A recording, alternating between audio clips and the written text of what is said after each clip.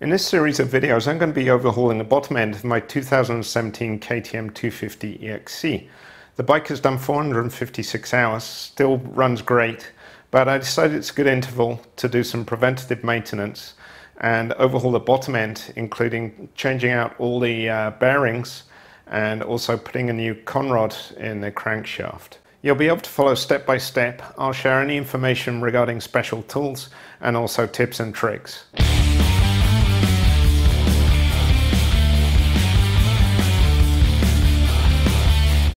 In this video, I'm going to be measuring the runout and truing my newly rebuilt crankshaft. In the KTM service manual, they provide some information regarding crankshaft runout measurement setup and also a specification for runout. So you can see here the specification for runout is less than or equal to 0.03 millimeters, which is equal to 30 microns. So this is a very small amount, and you need to do a very careful measurement using some accurate dial gauges. If the measured value does not meet the specification, you'll need to true or align the crankshaft. So in this video I'm going to show the measurement and also how to do that alignment. So you may ask why it's important to have a small amount of runout on your crankshaft. Well, two main reasons. One is if you have excessive runout, it may result in larger amounts of vibration, which is not nice while you're riding. The other is the bearings supporting the crankshaft will probably wear out much faster. So it's important to measure the runout and optimize it by truing the crankshaft. So as you can see in the recommended test setup, the crankshaft is being supported between two dead centers in a bench center, and then two dial gauges are used to measure the runout at the bearing journals. By using the two dead centers, the crankshaft can rotate around a reference axis, and then you can measure the deviation from that reference axis. So what you're actually measuring is total runout, which includes misalignment of the crankshafts, plus any machining inaccuracy of the shafts. This is the setup I'm using to measure runout of the crankshaft. So I'm using a lathe, and I've removed the chuck and installed a dead center, and I've also got a dead center in the tailstock. And I'm using two dial gauges. These are 1 micron per division dial gauges. I'll put the part number in the description of the video. And I've got them mounted using two Noga adjustable bases with magnetic bases, so they can attach directly to the lathe. And the Noga stands have this adjuster at the back, which allows you to lower the dial gauge down onto what you're measuring and make a fine adjustment. It's really handy, especially as I'm going to be taking the crank out probably quite a few times to adjust the alignment. And the dial gauges I'm using are 1 micron per division and 1 millimeter of travel. And I've installed some 50 millimeter extensions so I can position them directly above the bearing journals without interfering with the crank webs. And I should note that it is possible to true your crank and measure runout with just one dial gauge. It just takes a lot longer. You have to take notes and swap it around and remeasure. So certainly a lot easier with two dial gauges if you have the budget to purchase two. Here you can see the crankshaft ready for runout measurement. I've got it held between the two dead centers. So when installing it, it's important to put a little bit of oil on the dead centers and also adjust the force pushing in using the tailstock. You don't want any play, but you don't want too much friction. So adjust that and then lock the tailstock off. And then lower your dial gauges down, and the measurement point I'm using is the bearing journals. So when setting up your measurement, it's important to have the measurement point far away from the reference holding point. So in this case I'm using the dead center at the end, so the bearing journal is the furthest point away that I can measure, and the same on this side. Another way of doing the measurement is, instead of using dead centers, if you don't have them, is to support the bearing journals on V-blocks and perform your measurement away from that point. The problem with that is it's actually quite tricky, because if you support it on the bearing journal, for example this side, you can't measure here because this is threaded. This is tapered, so it means that while you're doing your measurement, if there's any lateral movement, that will create a large error. So really the furthest away measurement point you can use is here, and that's quite close to the support point, so any run out will appear very small. Basically the closer you get to the support point, the smaller the run out, the measured run out is going to be. So you want to try and maximize the distance between the support point and the measurement point. And the same on this side. I can't measure here, can't measure on here because of the keyway, so I'd have to measure here, which is very close to the support point. So really the best way of measuring this crankshaft is to use dead centers, create your reference axis, and do your measurement on your bearing surfaces. So there are various types of crankshaft misalignment that can occur. This example is with the crankshaft web spreading. So as you go away from the pin, the gap between the two webs increases. So when you're measuring the run out, you'll find that when the pin is at the top in the left hand picture, the two dial gauges will both read a low. And as you rotate the crankshaft, when the pin is at the bottom, both of the dial gauges will read a high, and the dial gauges will move in phase. So this is pretty easy to spot, and the method of truing this is to squeeze the two crank webs together, typically using a vise. The next case is with the crankshaft webs pinched together. So as you go away from the pin, the webs become closer together. So this is a reverse of the previous case. When the pin is on the top, both the dial gauges will read high, and when the pin is on the bottom, they'll both read low. And to true the crankshaft with the webs pinched, typical method is to use a metal wedge and drive it between the two webs to spread them out. Another crankshaft misalignment is to have the webs twisted on the pin. So when you're doing your run out measurement, you'll find that when the pin is at the front, one of the dial gauges will read a low and the other high, and as you rotate the crankshaft through 180 degrees so the pin is at the rear, they'll swap over.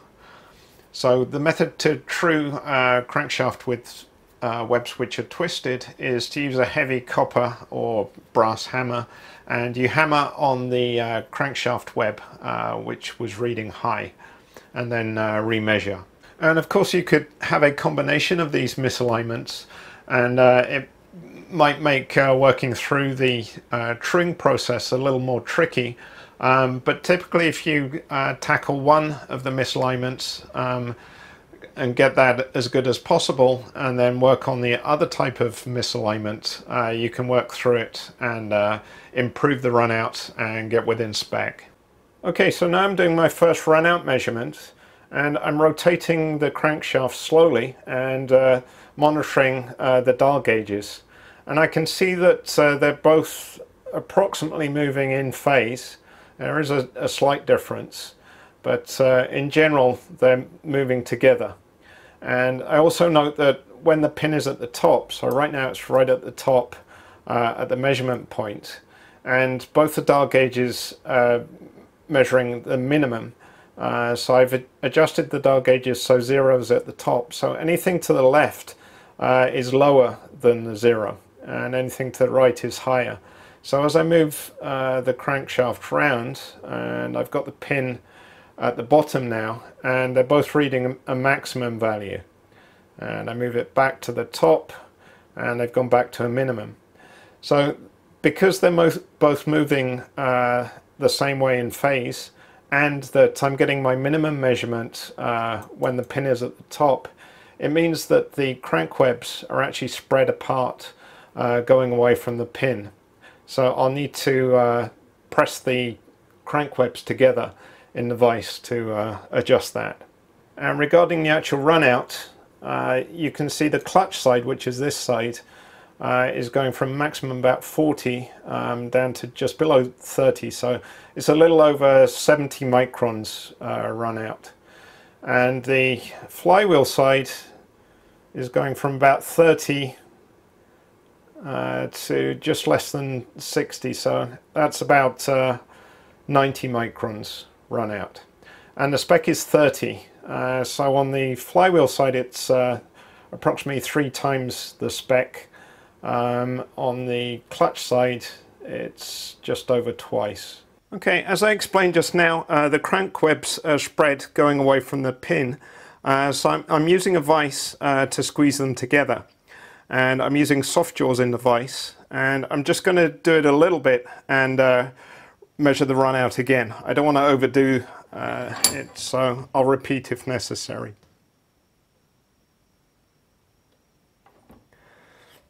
And I'll retest that.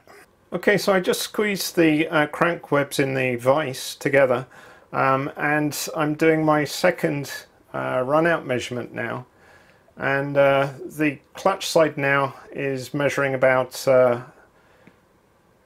it's about 50 microns, and the flywheel side is about 60, so it has improved, but I still need to make some adjustment. Okay, I've squashed the crank webs together a little more using the vise, and now the clutch side is measuring about 30 microns, and the flywheel side is just under 40.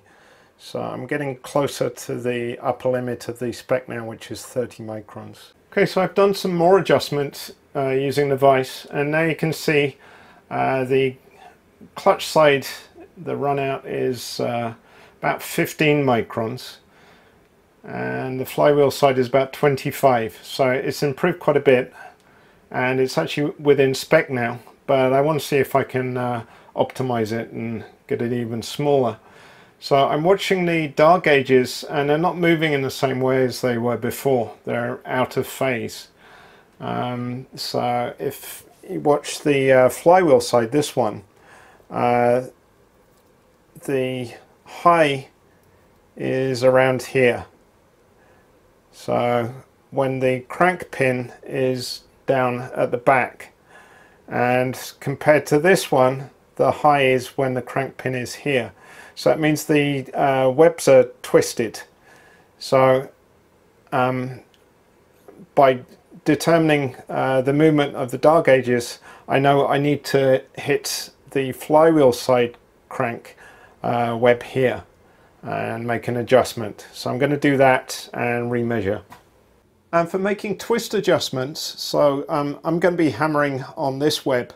I found the technique that works well for me is for me to sit down on a stool and rest my hand on my leg and support this web, and then with a hammer I hit the other one. So I'm using a copper hammer. This is 1.5 pounds, and you have to hit it quite hard. So I've made quite a few adjustments now, and the run out is well within spec. On the clutch side, you can hardly see the dial gauge moving. It's less than 1 micron. Originally, when I measured the crankshaft run out before I disassembled it, it was 4 microns on the clutch side, so a bit better than originally. On the flywheel side, it's measuring about 18, and before I rebuilt it, it was 14, so slightly worse, but still within spec. So I'm happy with that, and I'm going to call it a day. So in closing, the main recommendations I have for doing the run-out testing to hold the crankshaft between dead centers. That definitely makes a really solid high accuracy test setup. And also having some high accuracy, high resolution dial gauges, so similar to the ones I'm using with 1 micron per division reading, makes it easy to see small changes. Regarding truing, I recommend making small changes and repeating your run out measurements to monitor how they're going.